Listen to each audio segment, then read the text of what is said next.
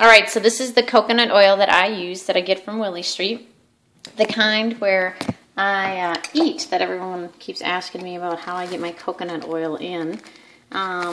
So when I do eat it, I just take a scoop like this and get some really great dark chocolate. I break it up.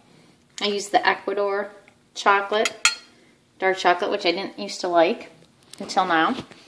And see, I just take a big spoonful.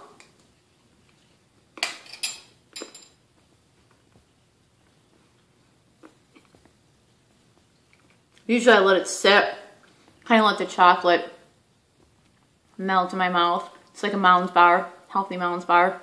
Some people gag, they might not like it, but it works for me. The chocolate blends well, or I drizzle honey on it, and that's the way I can eat it. So that's how I get those in a couple times a day. And then also this is the coconut oil that I use that Tracy Fountain recommends, the Tropical Tradition. It's a great brand. This is the kind that doesn't taste like coconut at all, so I roast with it, put it in my tea, and do